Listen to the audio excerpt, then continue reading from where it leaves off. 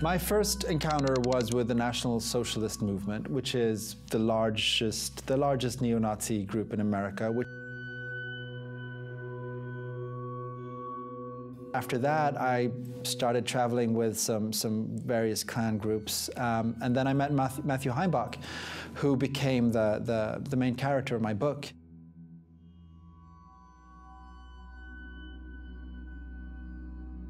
Our movement is about securing the existence of our people and a future for white children.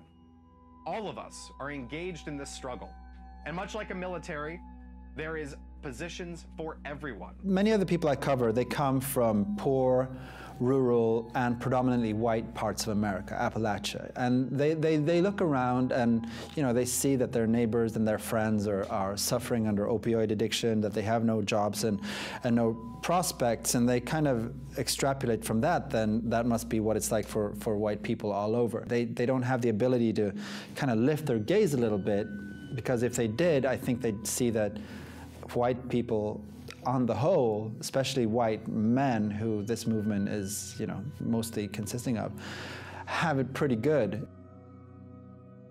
The gatherings are a lot smaller, and you know that's the inherent problem in the far right, sort of alt-right. It's a movement which, in large part, exists online with, you know, anonymous Twitter avatars.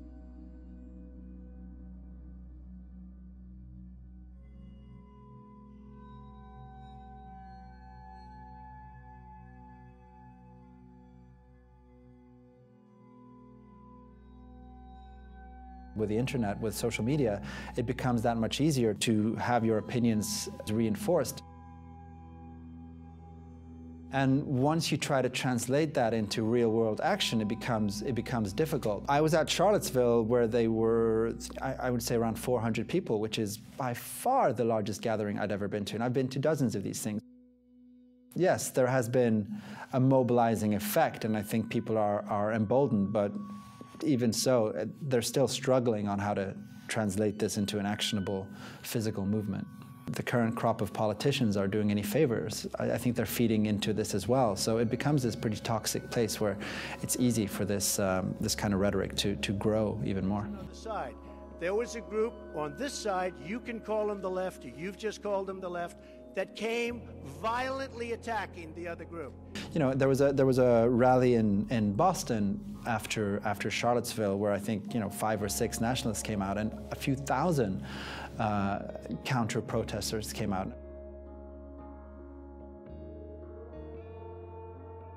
There are rays of light in this thing.